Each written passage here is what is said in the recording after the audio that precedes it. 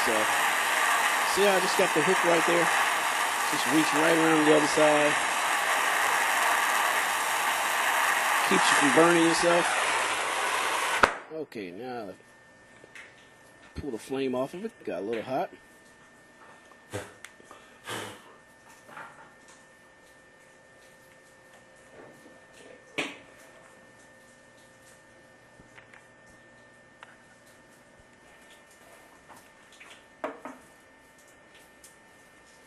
Okay, now back to the dielectric union. This is the brass part of the dielectric union, which the copper pipe will go into, and we'll fuse the two together with the solder. And just like any other fitting, we clean the brass fitting with the wire brush and clean the tip of it.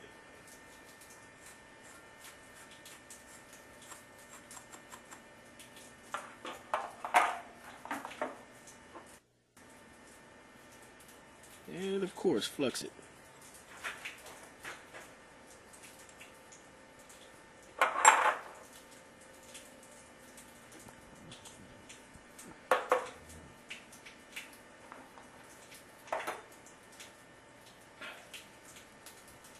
Flux the pipe.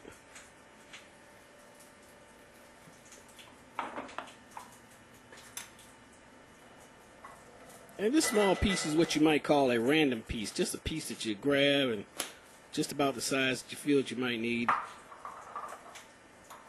Okay, now you see that I'm putting the union together, but I'm not putting the plastic insert in there because I don't want it to melt. But once we solder this to the brass adapter, we will take it back apart and then we'll put the plastic insert back in there. This is the reason I do it this way, so that we don't burn the plastic insert or melt it.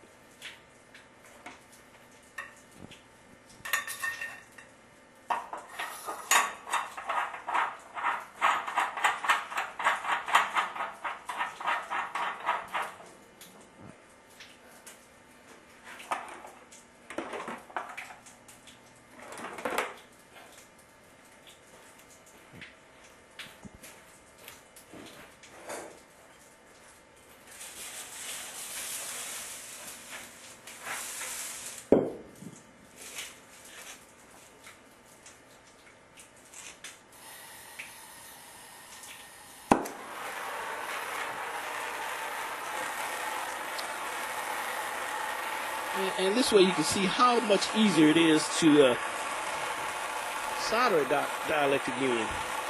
Because now you have it braced on something where you can get to it easily. And what I usually do is when I do put the flame to it, I try to keep the flame going up. Because we want to try to keep the flame from coming down too far on the nipple where the threads are, so we don't melt all the pipe dope out of it. And keep out a nice tight seal. Okay. There we go. We just wipe it off of there. And remember, all the flux was wiped off from the outside to keep the solder from going everywhere. And that's what keeps us from having a messy solder joint